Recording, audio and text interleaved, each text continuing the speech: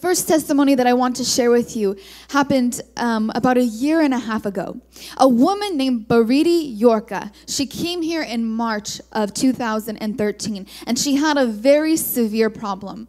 She had been married to her husband for a very long time, and they were not able to have a child. For 10 good years, she was not able to conceive. No matter what they tried, they went to doctor after doctor, and yet they had no solution. It got so bad that the doctor suggested that she try IVF, which is in vitro fertilization, where they take the egg and the sperm and they put them together and they implant it. But when they went to go do this procedure that costs $20,000 for one time, and if they make a mistake, you lose $20,000 and you still have no baby. When they went to go look for her eggs, the doctor went in, he said, "You have no eggs. There's nothing inside of you, nothing there. It is impossible for you to have a child. You will never conceive. You can go ahead and get used to it now. You might want to look into adoption. You might want to look into other options because you have no eggs, and it is impossible for you to conceive a child." But this woman, she was not satisfied with this answer because she believed that God would give her a child. So she came here in March of 2013. And as she stood in this prayer line, she was being prayed for, and she received a mighty deliverance, something that stuck with her. And she knew she had received a seed planted inside of her heart.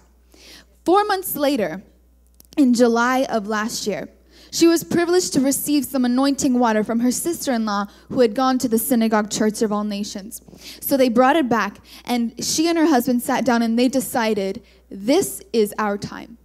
We have received our deliverance, we are free, and this is our time to have a baby. Though doctors may say, and she has medical report after medical report to prove that there were no eggs inside of her, they decided that though I may not have eggs, I know that my God will give us a baby.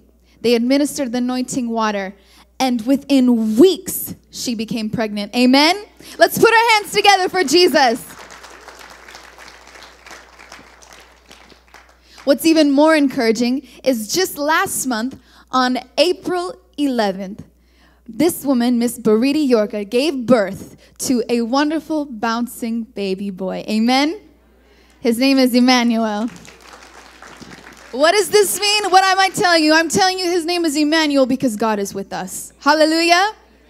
For 10 years, she could not have a baby. It was impossible. And I want to tell you that we serve a God who is the God of the impossible, who can take your situation, a hopeless situation, and bring you hope and give you a bright future. Hallelujah.